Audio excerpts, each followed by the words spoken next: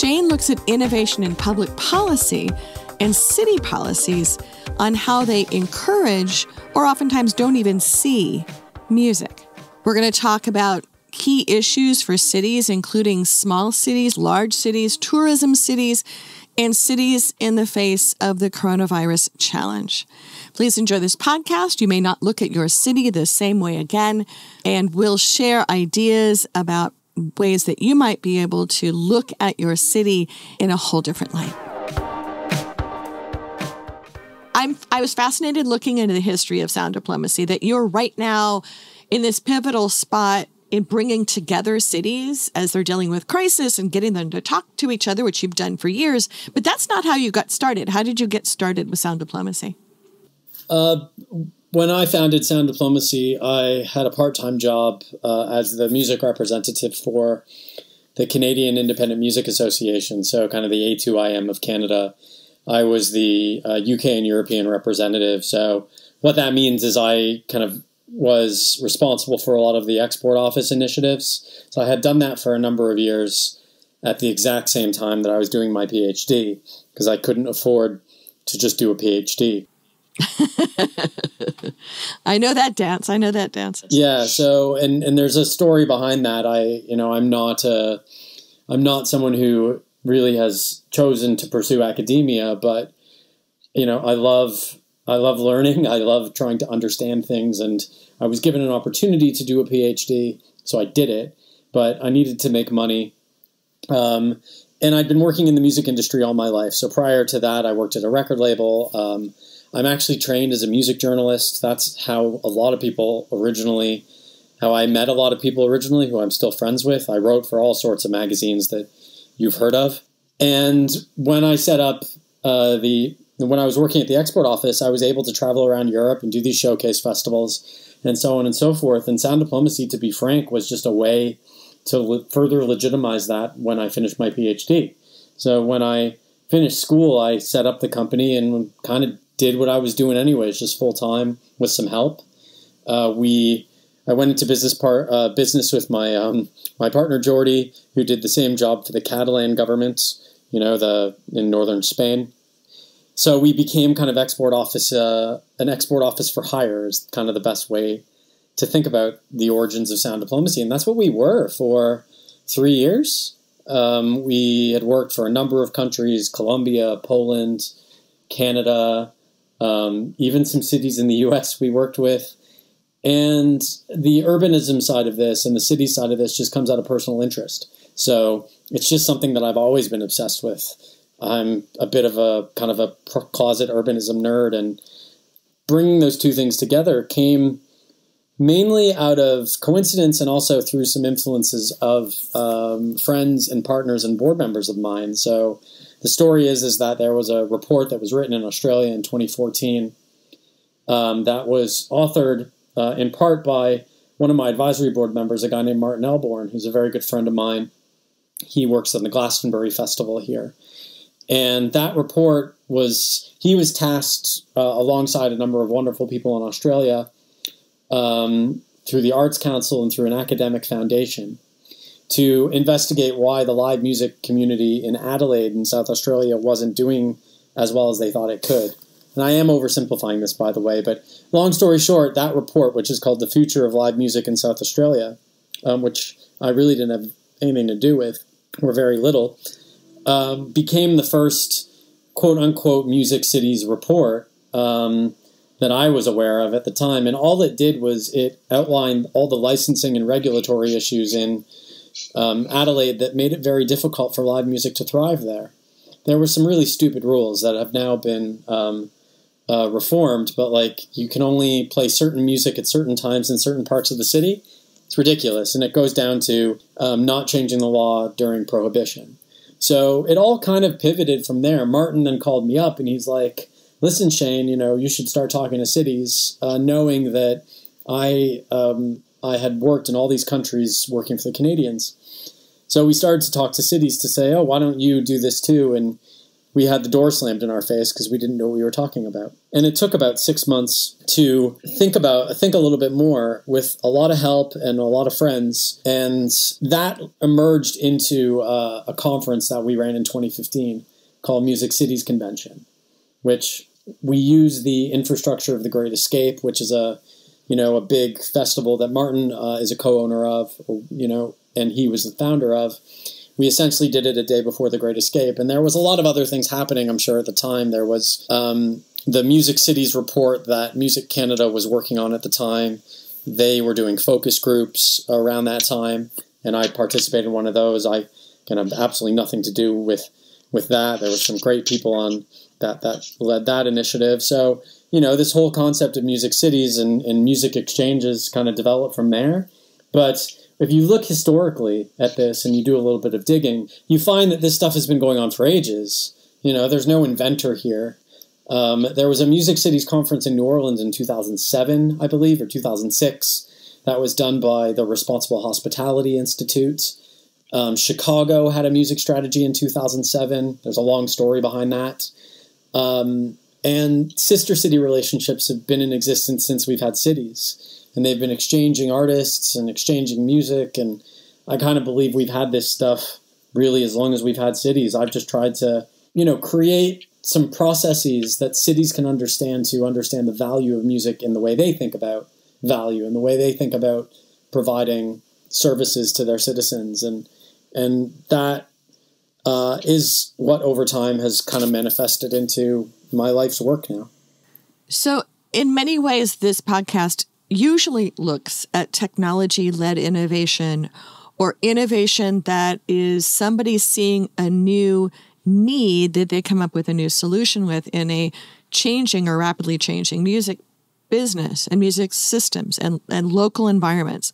And we've most recently included Kate Becker talking about the challenges that Seattle and King County have been facing looking at the current crisis. And one of the interesting conversations, which we're going to be picking up, and at the end of this podcast, we'll share updates on the Amplify Music conference. A lot of this is that you suddenly have cities facing change and needing to either innovate to accommodate or learn from each other. Are there elements from the work you guys have been doing that help fuel that information, city sharing for dealing with the current crisis? Yeah, I think there's a number of issues at play here. The first thing is that most cities, unfortunately, around the world do not care about music. And I'm saying that understanding that, and by do not care, I want to contextualize that because when you write a policy around something, that means that you're setting up a structure and a strategy and a set of rules and norms to govern a certain thing around that policy. So when you don't have a music policy, then music is governed by other things, whether it's governed by public health or by noise or by planning or licensing, things that are designed to deal with other things than music. Most cities have not thought deliberately and intentionally about music. And when they do, it's about singular initiatives historically, like building a particular concert hall or a particular piece of infrastructure. Only recently have cities begun to look at music as an ecosystem. And even so, there's different ways to do that. And a lot of cities have really taken it from an industrial approach. Like a thriving traditional commercial music industry means that we have a thriving music ecosystem. And that's also not true. It's part of it, but there's also your planning law and your building codes and your licensing and your public health structures and how you market yourself and tax incentives. And what we have seen is musicians in the music business have been often not included in a lot of initiatives that cities create to support their citizens, whether it's through incentives, whether it's through public health, whether it's, through other support structures. So I think that what this crisis is showing us, and I hope, is that music, in some way, to me, it's so special that it's not special, if that makes any sense. It's kind of like the uncle that you know is in the family, but you don't see, but he's part of the ecosystem. He's supportive, he's wonderful, but not a squeaky wheel. Yeah, well, I have an analogy that I use all the time, and I base the way that we understand music in communities is very similar to the way that we understand water. And when we all drink a glass of water from the tap,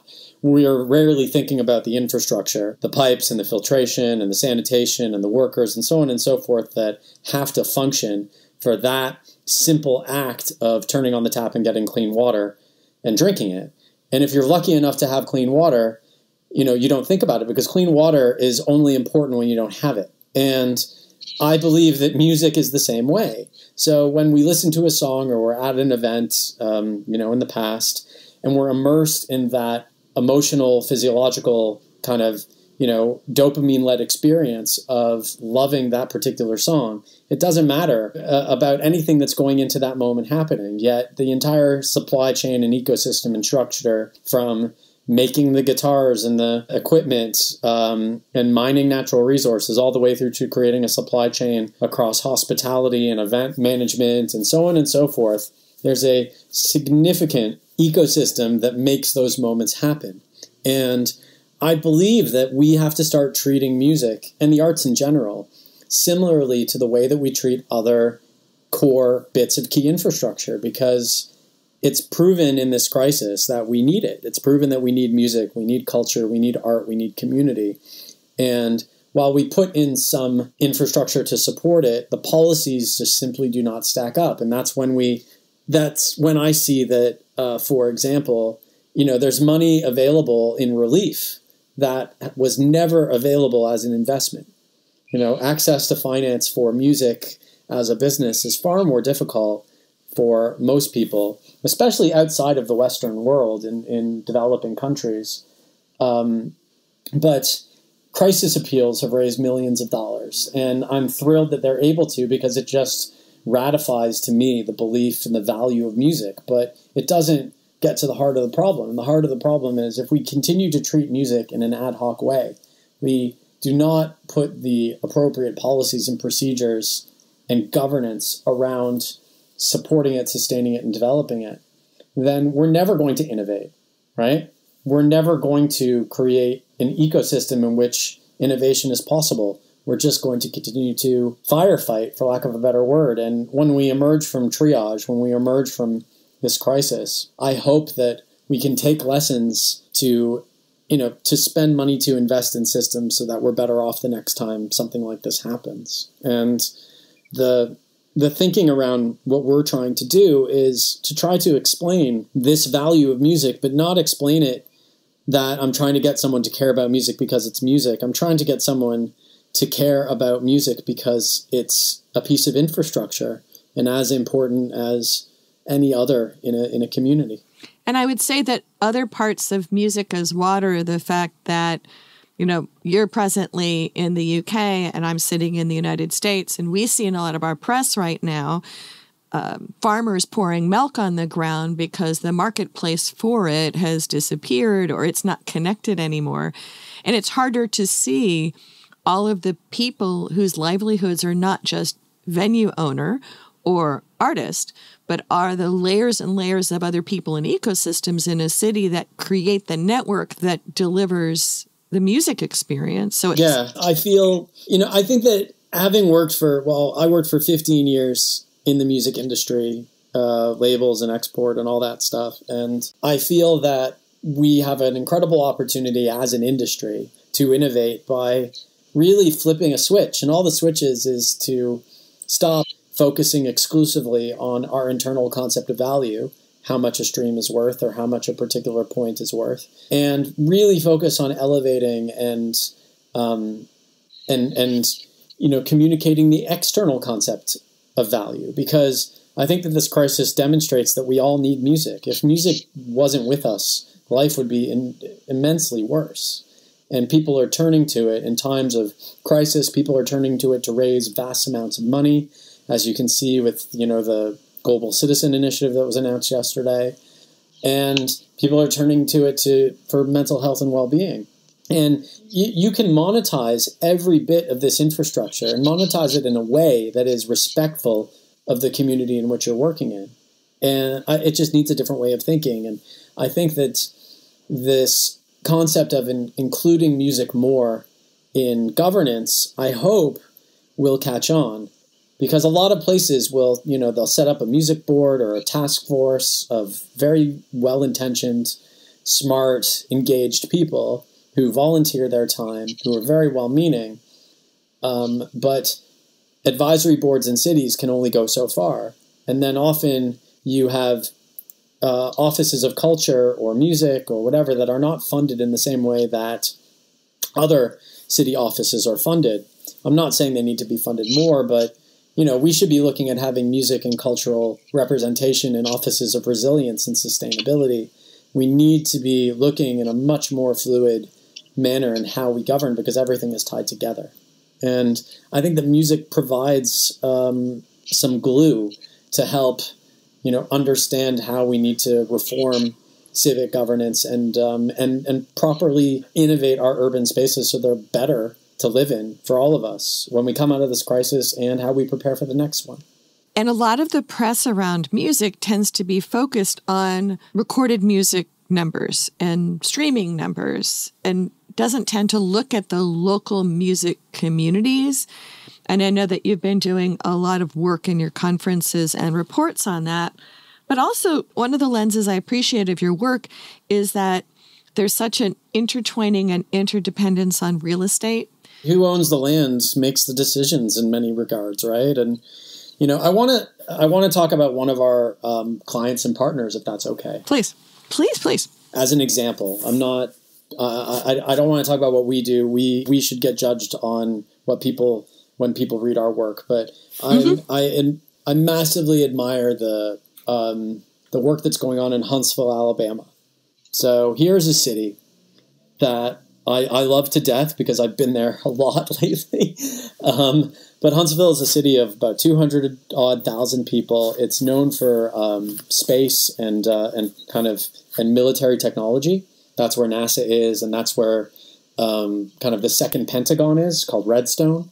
Not sure if your listeners know, but there's a second Pentagon, but the city, historically has not been known as a music or entertainment city, so to speak. It's 90 minutes from Nashville. It's an hour from Muscle Shoals. So there's a lot going on around it that people recognize. But when you say the word Huntsville, often it doesn't come to mind. And the city has been so deliberate and intentional about incorporating music into its overarching growth plans. So it's building an amphitheater in partnership with a landowner, and that amphitheater is based on attracting new business and providing a place for residents to go. Its director of planning, city director of planning, is helping run a music board. The music board is leading on COVID-19 resources for the city. The mayor is even on our Slack channel. Like, I know that that's not that possible in lots of places, but it's one of the most kind of heartwarming citywide efforts. But it's very, very difficult for us to communicate what Huntsville is doing because it's not yet contributing, I would say, to how we judge the value of music as an industry. Yet, how many more young kids are going to be really thinking seriously about music because the ecosystem around them is telling them that music is something that is worth thinking about seriously. And this is just one example. There are lots of cities that are doing this, that we work in the U.S., and also that we don't work in, that are doing this. Some great initiatives independently and with other consultants too. But one thing that I've really taken from Huntsville is the fact that they're not treating music independently. They're using music as a tool to incorporate it in everything that they're doing. And I think that they, in 3, 5, 10 years' time, I think they'll come out with statistics that will demonstrate how incredibly valuable it is to incorporate music in city planning this way. I was going to say that I think that some of the richness of this part of the conversation is that there's a mythology that to be in the music industry, that you need to be in a very small subset of fairly large cities. And strategically, cities have the opportunity to rethink, especially if people can be thinking more of working and creating remotely, that maybe there's an enhanced avenue to be attractive as a creative city that may be changed from all this. Yeah, well, I think that, music is an additive force. So just because a city like Nashville is a music city, obviously Nashville will always be, inextricably linked with music in one way or another. But that doesn't mean that any city around it can't be, right? There's different ways to think about this. I think about it infrastructurally. I think about it as an ecosystem. So cities that take music education seriously, cities that rewrite policy and zoning to make it as friendly as possible for music and arts in general to be respected as a sector and to be appreciated by communities. So music and arts is not simply seen as a nonprofit charitable initiative. I think any city could do this. Like, I'm just trying to think of a small town. We're working in Branson, Missouri right now. Branson is known for theater and for show music and all of that. But the city is a city of 12 to 15,000 people, I think, live there. It's a small place. And yet they're treating music and the arts economically as well as a well-being tool as seriously as anybody else. And I don't think they're trying to be anybody but Branson. And so I do believe that there's an unnecessary competition here because I don't see competition. I think every city can take music seriously in their own way. As every city should take the overarching creative and cultural industry seriously in their own way. And they have to think about it in a wider sense and think about it especially in terms of inclusive growth, right? I don't believe that I have succeeded in every regard in this, and I'm speaking as a white Canadian, but I believe that the voices that need to be heard in every community are much, much wider than often get heard. And music is a great tool to do that. And, we work really hard in our work to do that, but we're not always successful. And if people think they are, then they're lying. And I think that we, again, just a city that's being more engaged with its community through music and the arts, it doesn't need to be looking to Nashville or Austin and wanting to replicate what they have done. And yet, there are interesting impacts from being a place that is seen as a music city, which in some ways Branson is in a different regard, but also depending on tourism as part of the ecosystem. Any thoughts on the current decimation of tourism and what this may mean for ways cities might adjust their thinking or innovate to be possibly a more local music city for a while? Yeah, I think that there's a couple of positives that could come out of this, notwithstanding the quite frightening, you're right, as you say, decimation of that sector, which is going to impact the music industry as well as many, many other industries. But one of the things that music tourism tends to prioritize is heritage over living culture, because heritage is an easier story to tell. Living culture is messy. Heritage is ordered. So thinking about how to tell stories of what's happening, in the here and now and showcasing the talent that a local city has, I think is going to become an opportunity for the cities and places that wish to capitalize on that. I think that's one. And two, exploring new technologies, everything from virtual tours of museums and archives and attractions and things like that to just more information sharing or more artist engagement across cities. But I wish I had all the answers, but I certainly think that looking inward in this sense, and I mean this not in a political way, but, looking inward to really explore the breadth of local talent that you have, every city has it, is, again, a net benefit for everybody. Every city that puts more money into its music education program is essentially providing free A&R investment for every record label in the world, right? Every city that is revising its zoning bylaws to, when we're allowed in a safe and responsible way, permit, events to be done in simpler, less expensive ways are essentially, again, creating their own independent incubation program for the live events industry. Like, we have to think about that. We can mutually benefit from each other if we work together more. And cities are, are ground zero for, in this. That's why I'm so excited about it. That's why I think that there's so much innovation that I hope will come out of this crisis.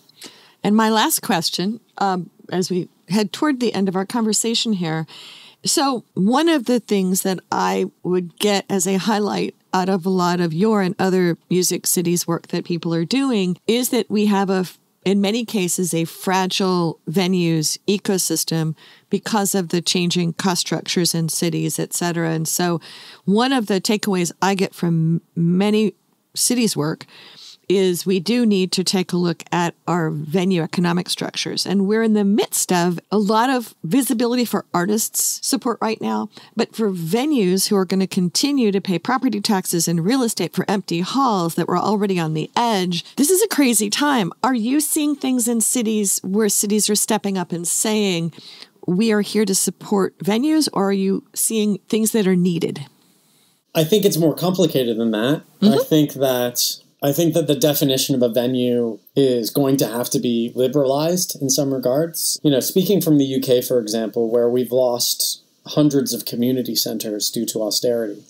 Each of these community centers in and of themselves was a venue in one way or another. Some of them even had makeshift recording facilities in them, which kids used and now they no longer can use. I think that there is a level of nostalgia that we all have when the word venue is used.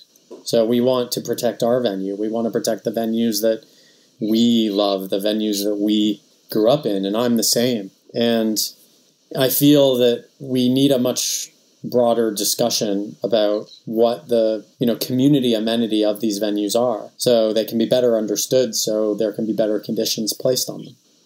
That answer the question? It broadens the question, which is great, because in many ways I'm hearing a very complex set of answers from people overall looking at, well, we actually might have drops in real estate prices. We could have new structures of venues. We could be having much more of a pop-up culture so that venues become more...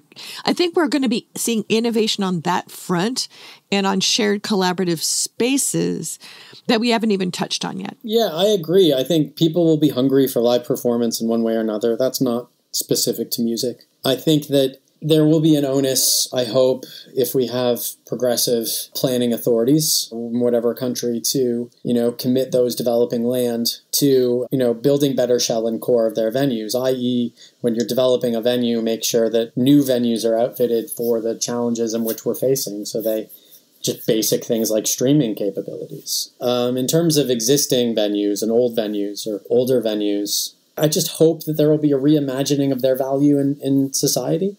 In each community. I think that we will now realize, like clean water, it only matters when you don't have it.